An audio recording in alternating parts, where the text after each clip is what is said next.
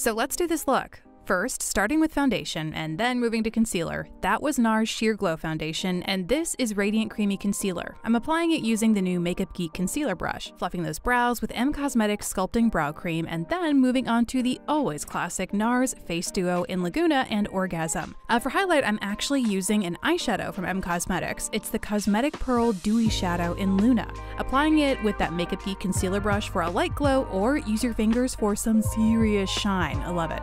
Okay, now for my favorite part, the eyes. Using Lethal Cosmetics eyeshadow in Retrograde, I'm applying that all over with a Makeup Geek multi-purpose eyeshadow brush. Then, using the shade Nebula on a Makeup Geek soft dome brush, I'm applying that to the outer half of my lid and through the crease. And last, this incredible purple shade called Spirit is going on my outermost corner using the outer V brush. Finish it off with one of Wet n Wild's new Cloud Pout in Fluffernutter, and that's it.